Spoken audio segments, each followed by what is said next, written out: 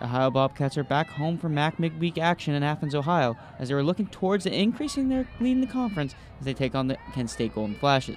From the start, both the Golden Flashes and the Bobcats were at each other's throats. The first run of the game would come in the top of the second as Becca Zacharich would hit this ball towards left field and score her teammate Savannah Wing for the RBI double.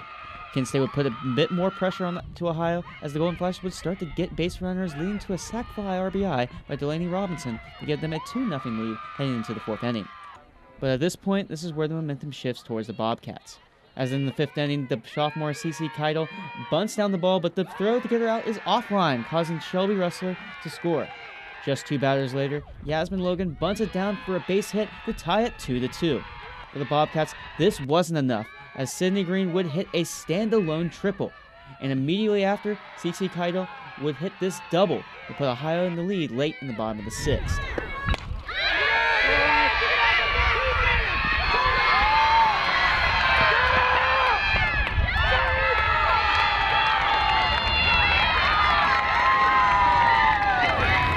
In that bat, I was looking for just a good pitch to hit, something I could drive hard up the middle, and yeah. The Bobcats would hold out the Golden Flashes in a close one with a final score of 3-2.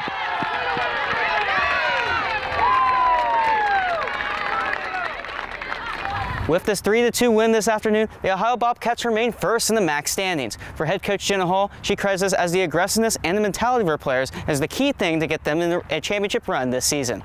Our goal is to always push to win a MAC championship, and there's a lot of factors that go into winning championships more than just talent or wins and losses and the bigger picture. So for us, it's really about focusing on our game, focusing on who we are, how we can execute and play the game aggressively, and not just think about bigger picture, but the pitch by pitch, inning by inning, and just showing up every single day with the intent to win. With this momentum, the Bobcats will be looking towards the doubleheader tomorrow, as they say it will have to take it one step at a time. I think tomorrow that if we come in with the energy high and we compete the entire game, that we're going to come out with 2 wins. For Bobcat Showcase, I'm Payton Brooker.